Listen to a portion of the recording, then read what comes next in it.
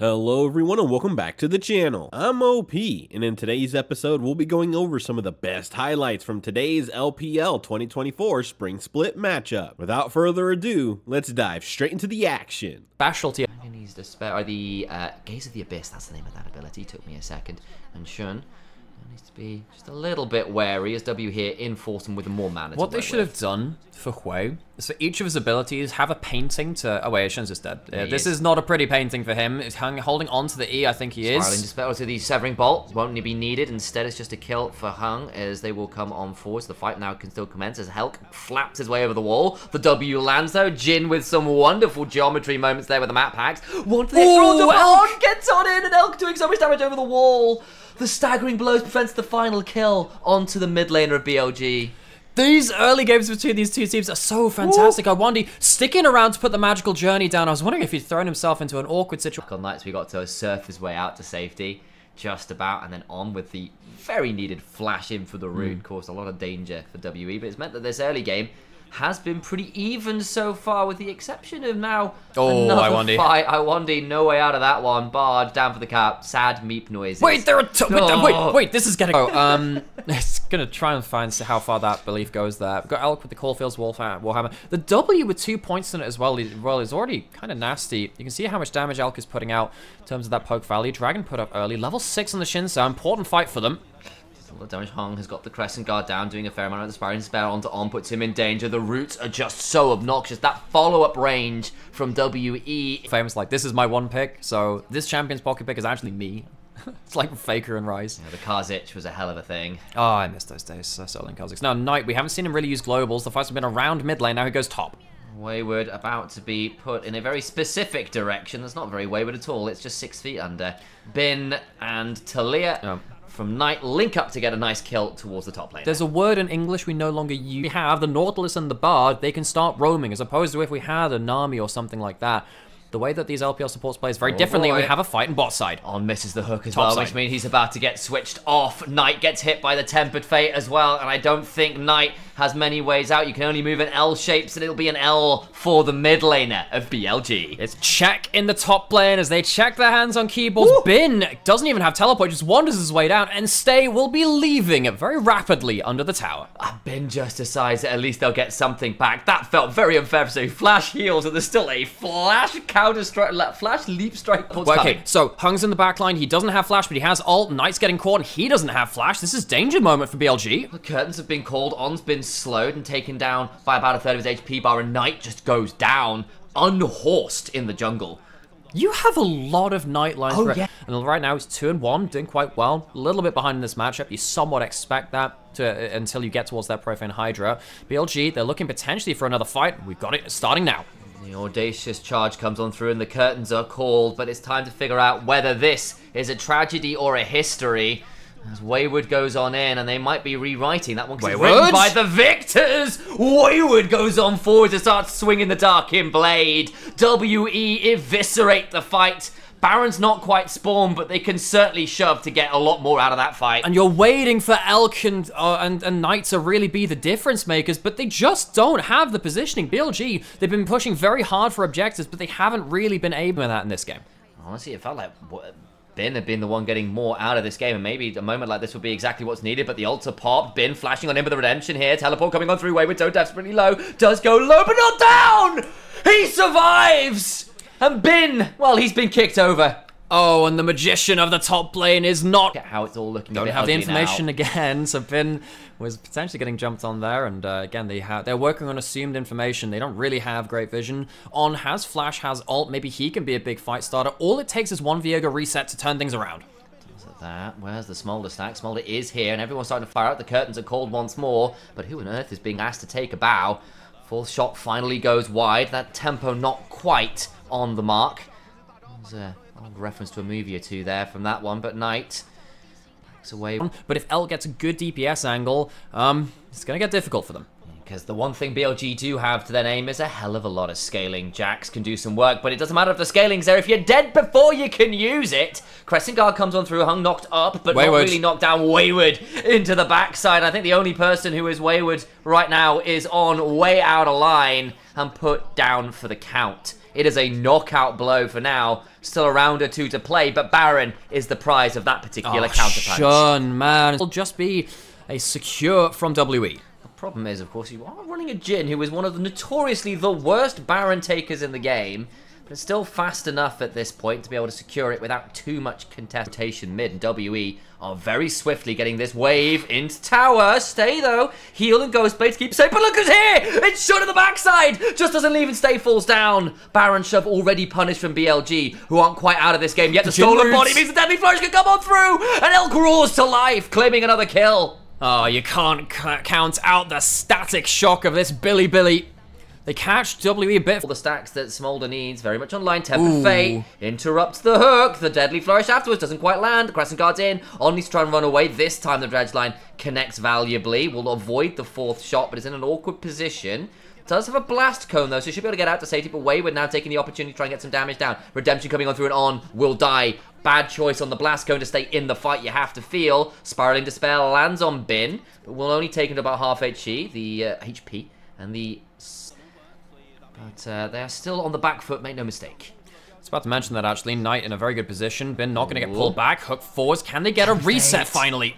Does a lot of work to keep Wayward alive. Muln comes flying on through the helicopter parent to end all helicopter parent. Begin to allow some resets to happen. Smolder's executed. And that means BLG, they've just gotten scaled, haven't they? Triple kill over towards Elk on the little dragon who could. Feels like the baby scales are falling off this dragon. They are fully grown. Going towards the Leandries and saying, can I just get a load more ability damage with the mass stacking? He does go back towards that Bloodthirster all the same. And now with him delaying in base, it actually means that WE have an option to go towards the Baron. Remember, BLG, they move quicker with the Backcloud Soul, but can they get in the pit? Shun has flash and all. Trying to get into the backside. Massive damage onto Iwandi, who goes over the wall to no avail. Smolder claims a 6th kill. Baron secured by Hung and the WE team, but all the while Stay gets run down by Bin. The rest of the team collapses. Wayward alone remains to tell the tale of his team's collapse in this game. Oh, it's the mighty Elk which rears its head, horns held high. As BLG, they will get themselves a comeback victory. It feels like they lose the Baron. LEC pop quiz. That was a weird time. I won that pop quiz. It was very fun. Anyway, look, okay, folks, this is actually, you know, downside aside, this is very tense. The ult comes through. Hung has no flash. He's caught out. Might have to Crescent Guard early, and indeed he does. It's a lot of value out of it, but the bounce house comes on through. Smolder ultimate a little bit mistimed, but the damage is still there. Tempered Fate buys time for Hung to not be executed. Fofo goes golden, but where on earth does he go after this is the question. Smolder's still free firing. Elk is so big. You've got the Knight on your team. There's no one available to bring down this monster. They've all changed teams. The heroes and the villains coordinating to bring down WE. And Wayward, as try as he might, 7-3. Let it not be said that Wayward had a poor game, but he just can't be the difference maker. I guess now. The few times where Elk has been hit by a skill shot, we see that he's still quite squishy, so he needs to be quite careful. He's looking for Q. Oh, nice moment! That's the squishiness. Yeah, they try to get him, but he's still got a flash of ghosts and a flapping away. Smolder's mum comes flying on through, and the breath of fire brings despair down on the enemies of BLG. Elk jumped on again. This Shin's out doing what they can, but it's just not a Wuxia story, mate. We're over in a Western fantasy. This dragon screams violence. Wayward does some work on the side, but the feet are just not fancy enough, and the World Ender is dead for World Elite. Ah, the dragon is a sign of imperial power. Power from the heavens itself, and BLG felt like that was where they were destined in the start of this split. They've had a couple of knocks, but they're still at 8-1. And Elk on the dragon itself doing a great job of allowing BLG to have that comeback story. You should have known, really, guys. It's the year of the dragon. Elk lives up to it and absolutely brutalizes the late game fights. Play the Gragas, it'll survive lane and hopefully just displace the team a little bit and hopefully deny someone like Alistair being able to stand around in a team fight, and most importantly, stop the Kindred ultimate being able to save the carries that you do get on top of with something like the Nautilus. While the engage is coming on to counter-engage, then this game goes very, very well. WE need a strong early game, starting with the E on the Chin Sao. Wayward, he's trying to block off his jungler. Kindred is normally very good in the early game because of how much damage they can do from such a long way away, but part of the problem they're finding is Xinzao's also excellent, but the whole rotation comes on through from BLG. A 3-man body slam might buy some space. How many flashes are we going to have to see popped as Wayward just stands in here, gets a grass, goes on forward, Bin flashes away, and Kindred gets first blood in the mark. Shun off to the races already. Lamb looking more like the wolf half of Kindred. Here comes Elk! Stay and Elk are here as well. What on earth is happening? Shun hops over the wall, flashes away from Wayward's attempted body slam, and stays alive. It's a 2 for 2 as blood is smeared. 80% of his HP bar. And that's now awkward. Now he has to come back bot lane, you feel. He has to reset immediately, but these swiftness boosts he's using to snowball the rest of the map. No flash on Bin. There's no flash anywhere, really, as we've just been talking about, as they're going to just murder away the Crocodile. A new pair of boots to match Iwandi's ones he bought for first, but he's got the 3rd kill as well. Team World Elite have been playing all the way since 2011. No. And they had Mizaya, they've had Wei Xiao, they've had, of course, so many great players. Here we go. They're looking for a fight around top side. Oh, exactly that. The story time leads us into more violence. That'll be the 13,001st kill for the organization, claimed by Wayward. And then we're back towards the grubs. I have loved this series. I'm sorry, I disappointed you. Occasionally I've sat there like, oh yeah, on an official broadcast, we can do what we want here. Stay has no flash, he has no hope, and he's going to die. But it's not going to save him, he just sits there and takes the pain. Oh wait, that's a good wall run! When's the flash up, surely? No, flash forward from Elk secures it, but look who else is here. It's Iwandi and the side, of course, of Hung on the Xinzao. Elk trying to buy some space and time, it was a decent headbutt away, but surely there will be an audacious shot. But then the flash for the stun, not a 5th kill! Surely not, don't give it to me, no!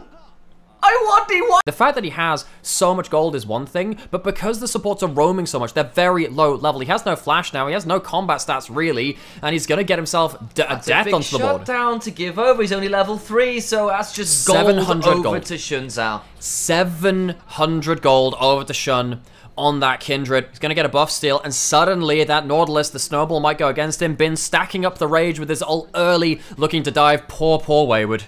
He's looking like he is dead to rights. Wayward flash, headbutt, pulverize. Wayward immediately put towards the dirt. Goes bedward, as you said in the last one, that's got the kills compared to the Nautilus, which, you know, the jokes aside, it's not the best gold distribution, let's be real, especially when all of them basically are on your support.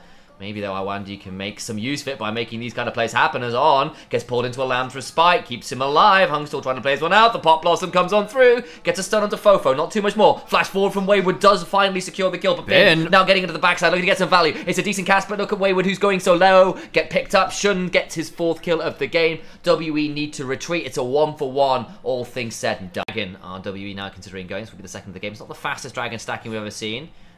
Would still get them towards that kind of critical 2-dragon point, which is often a potent point of the game. Teleports behind though. These are the wards. Here we go. This is what they didn't have last game. Small ultimate, not that valuable, but stay! Caught out as Knight once again gets into the backside. Will manage to spark surge over the wall, but he's out of the fight. Wayward and Hung trying to run out. Knight on the other side, perhaps stayed a little bit too long as Fofo finds an opportunity to turn around. The hook afterwards from Iwandi, solid work. And BLG don't secure the kills, and actually the turnaround from WB has been excellent, but look into the backside goes Bin, who slices, dices, and culls the Meek. The Lamb's Respite comes on time, buying a little bit of space and time, but Shun flashing on out, doesn't have enough to work with, and Fofo gets a double at the end of that one. Shun players Bin doing so much work. The Seraph Shield is good. Big Q to heal up, but they just can't cull enough. And the Ruthless Predator is finally brought back down. Another pair of boots for Fofo. And it feels... Came on through, the Smolder came online, and quick as you like, the game started turning around very heavily in BLG's favour. They might have to do that again in this one. Another early game that's been